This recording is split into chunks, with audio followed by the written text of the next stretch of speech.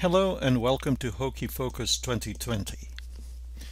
We would all have liked to have been able to meet you in person this weekend and take pictures similar to this for you, but the current situation makes that impossible.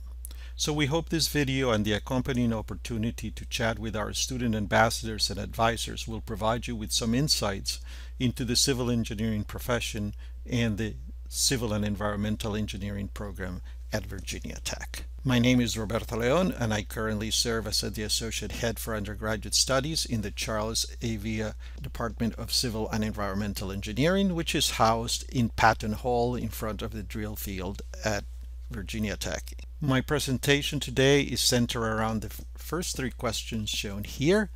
What is civil and environmental engineering? What can a civil engineer be? What makes civil engineering special at Virginia Tech? And these three questions are a prelude for you being able to answering the fourth one is, where do you see yourself in civil engineering at Virginia Tech?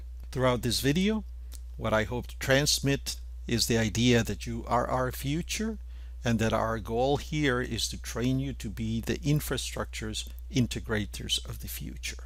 So what is civil engineering? One can give you many definitions. I can begin by saying that civil engineering is everything that you see built around us, and that civil engineers create and connect the world around us. Civil engineers on an everyday basis design and supervise the construction of roads, buildings, airports, and almost every other piece of infrastructure that you see around you. But more importantly, civil engineering is a people-serving profession that holds the health and welfare of the public as its greatest trust.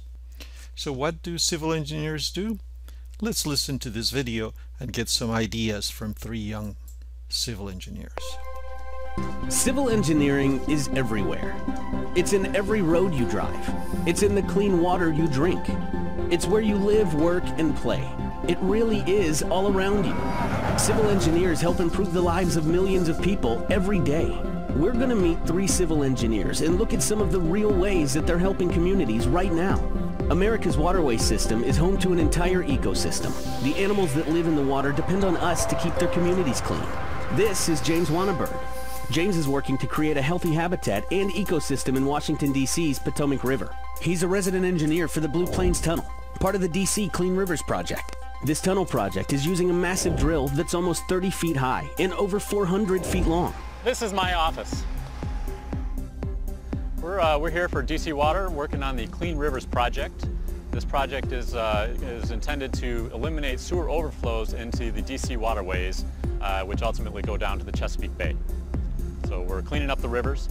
Right now we're working on a deep tunnel. It's called the Blue Plains Tunnel, and this is going to capture stormwater underground and allow that to be treated later after a big rain event. The tunnel boring machine we're using here is an amazing piece of equipment. It's fantastic. It's a 26-foot diameter and it bores horizontally underground like a drill, and it holds back all of the earth pressures and the hydrostatic forces that are below ground at that depth. It also allows us to install the precast rings. They're made out of concrete precast segments, and that ring forms the pipe that will be there permanently after we're finished digging the tunnel. Civil engineering is it's a fantastic profession. It really deals with engineering all of the world around us. There's infrastructure on the surface, things that people see and use every day like roadways, bridges, things of that nature. Then there's also a tremendous amount of civil engineering below the surface that no one ever sees. And that's what we're dealing with here. In my view, that's one of the best parts of civil engineering is working on the underground side, and it's so much fun. I never imagined I'd be able to work on something this cool, but I always had an interest in big projects. I love being a part of it. It's a great mission. We come to work every day excited to do this, and we can't wait to see the end result of all the hard work. My name's James, and I'm a civil engineer.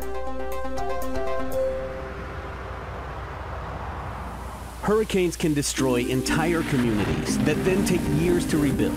Maggie Jakes is a civil engineer who went to Haiti to help restore clean drinking water after the hurricane. Maggie was forever changed through her experiences in Haiti, helping a desperate community and touching lives. So my junior year in college, my professor did a presentation on his trip to Haiti, and what he found when he was there. And their biggest problem was drinking water. They didn't have clean water to drink, and thousands of people are dying each year because of this. So he was trying to get civil engineering students from Merrimack to travel there. 2011, we traveled to Haiti for the first time. We went to a town called Marmont, and this is where severe cholera outbreaks hit every year. There's a big clinic there, and we saw all the cholera tents still set up from their recent outbreak.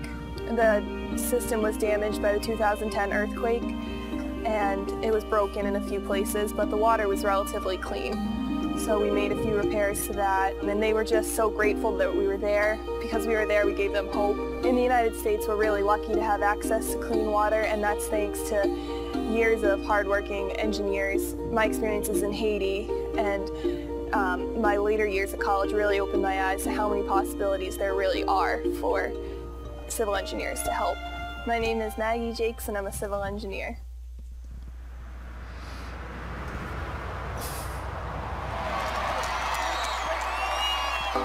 Ah, baseball. The crack of the bat, the roar of the crowd, the amazing ballparks that are home to our national pastime.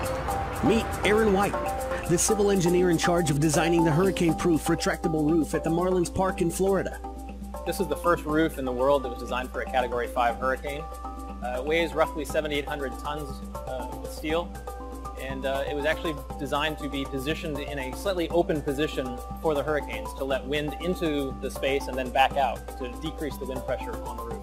Obviously, anytime there's a threat of a rainstorm during a game, you'd have the problem of a rain delay. And if you know Miami, it rains here pretty much every day during the summer. So they have the ability to close the roof very quickly if there's an impending thunderstorm or rainstorm. So there's a guarantee that the game's going to happen every night, and that's extremely important. The mechanization is very efficient. It's designed so it only costs about $10 in electricity to move the roof open and close. So early on in the design, we tried to establish what the minimum height of the roof over the playing field actually is. So we scoured the internet and found some equations that are put out by NASA, I believe, for the flight of a batted ball. And through those equations, you can actually calculate the flight of the batted ball at all different angles of the ball leaving the bat. So if it goes straight up in the air, it goes straight horizontally, or it's some nice trajectory of a line drive. And so we actually created those shapes early on and put them over the playing field to make sure that the shape of the roof that was above the playing field would never come in contact with a batted ball. So we really interact with a lot of people. So there's a common conception that engineers just kind of go in their office and work by themselves doing calculations, but that couldn't be further from the truth. I'm Aaron White, and I'm a civil engineer.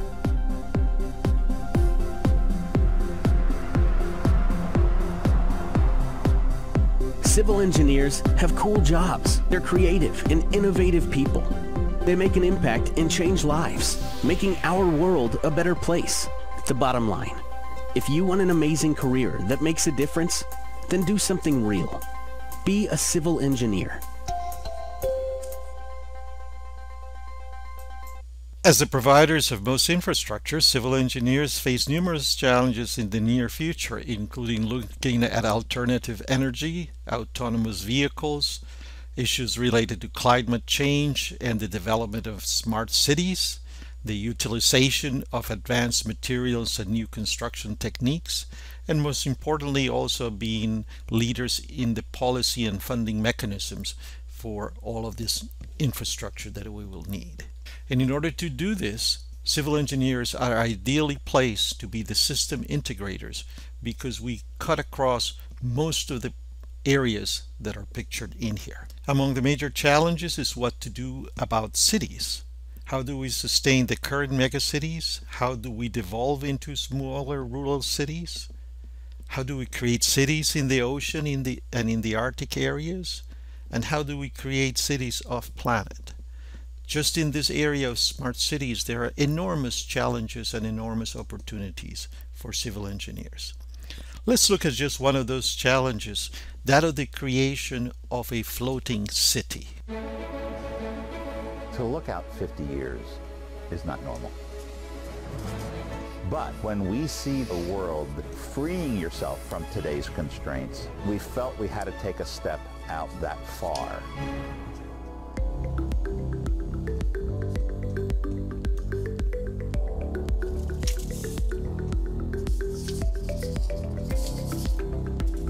here to create a professional tool rooted in reality of the future that's highly plausible because we're doing research with subject matter experts.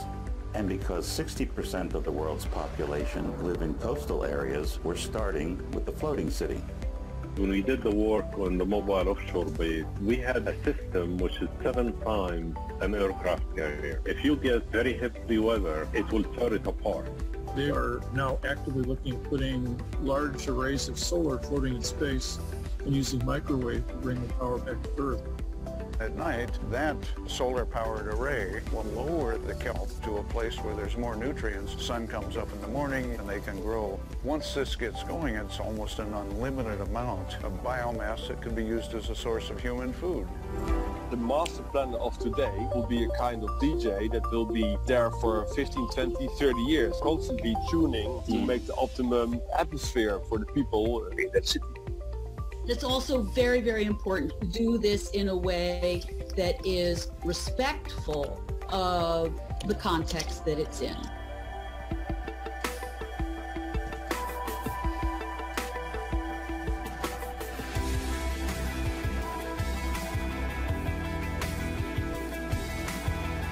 This is an industry that has built nations over thousands of years. Civil engineers will need to become masters at systems integration.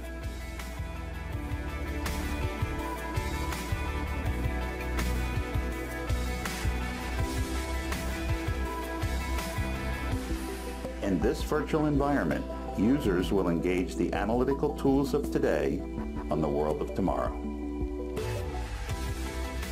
This is going to be a very exciting ride.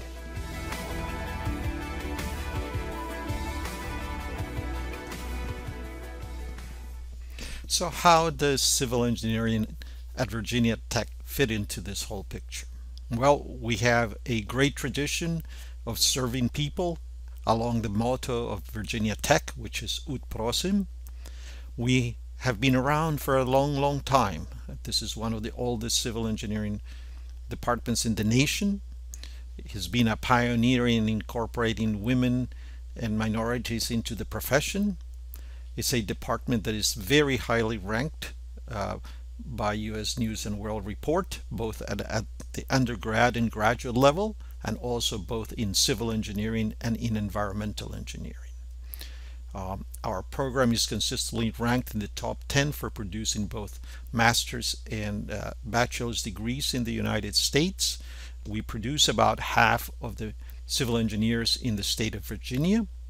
We have an enormous alumni base and network of alumni across the United States, a strong research program. Currently we have about $40 million of research contracts ongoing in the department, and we just received once again full accreditation for another 6 years by ABET, the Accreditation Board for Engineering and Technology, without any comments whatsoever, which means that we passed their review with flying colors. This all reflects a top department in the nation. Our mission as the VIA Department of Civil and Environmental Engineering is to develop a new generation of leaders and professionals that will be entrusted by society to achieve a sustainable world and raise the global quality of life. These are very much along the same aspirational goals of the American Society of Civil Engineers Vision 2025 Challenge.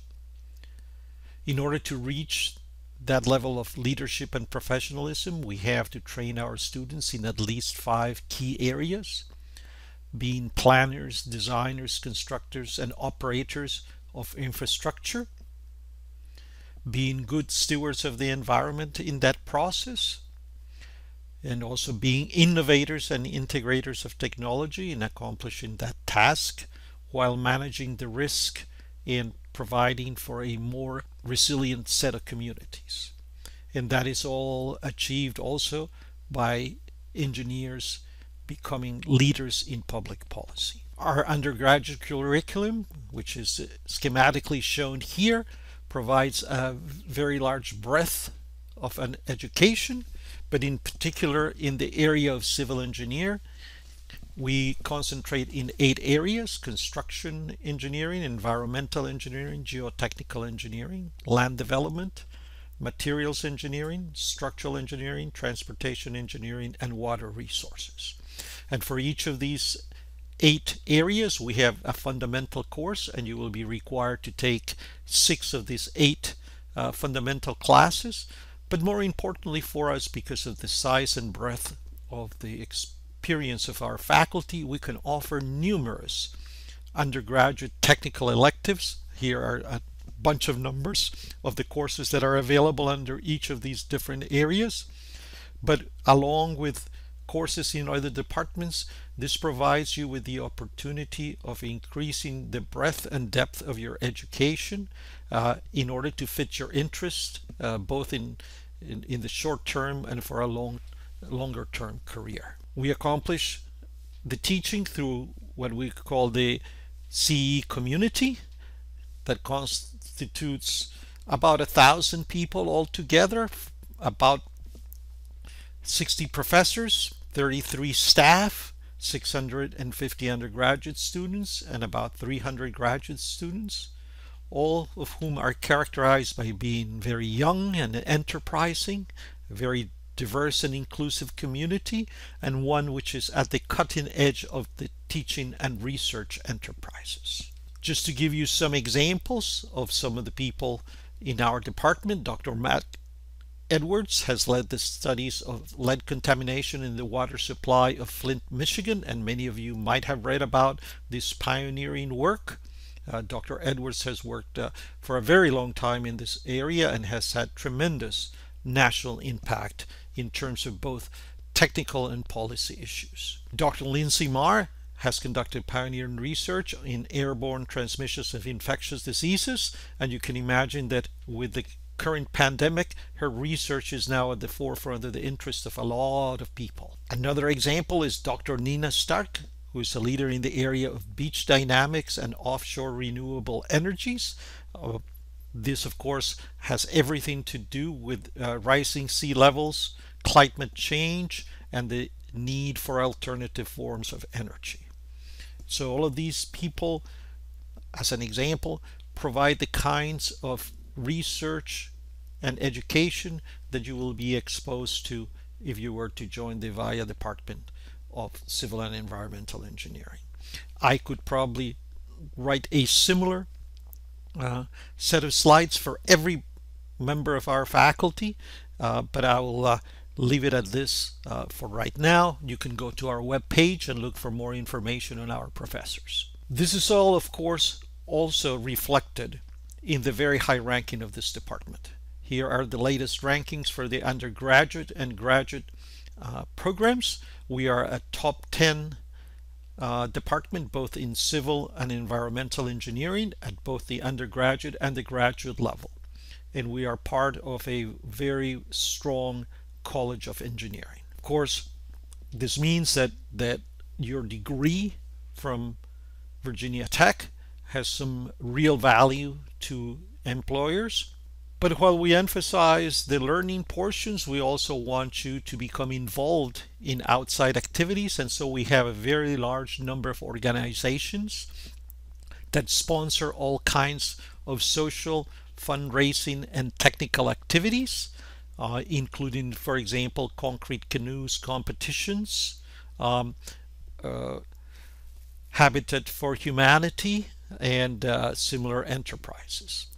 This year we were scheduled to be the national site for the steel bridge competition that the American Institute of Steel Construction runs. Unfortunately, because of the pandemic, that has been canceled, of course, but we hope to have it here next year. Another interesting example of this is the Earthquake Engineering Research Institute undergraduate competitions in which Virginia Tech participates, and this is an undergraduate endeavor in which you build a model and you take it to the national conference, and you compete against a number of schools both nationally and internationally.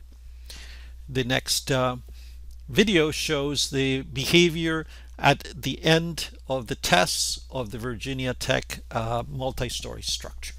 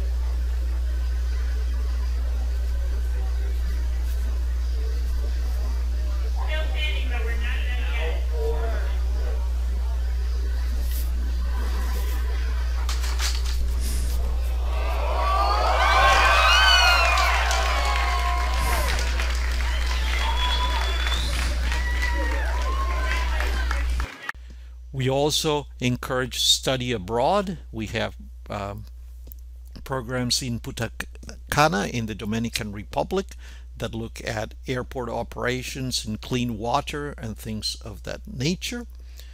We have a course on bridges and society that takes a trip to Europe at the end of the semester.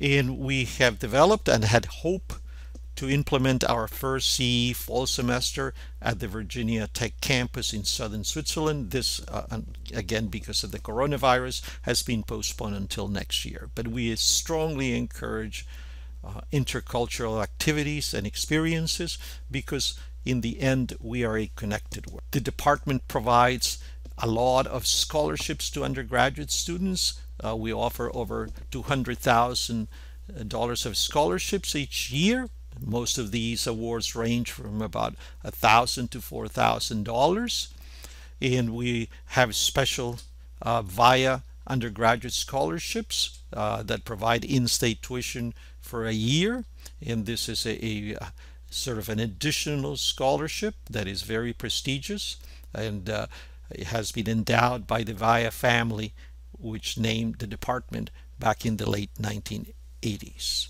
We are very connected with industry. We work with industry in every phase of research and teaching, and each semester we hold a career fair. This year, over 100 companies came to each of our career fairs, and that's just for civil engineering. They came from all over the United States. In these career fairs also offer the opportunity for undergraduate students to interview for internships and full-time positions at these companies. So in civil engineering at Virginia Tech, we involve you, we challenge you, and we want you to create your own future. And so I hope that this has inspired you to claim your role in civil engineering and environmental engineering at Virginia Tech. Thank you for your attention.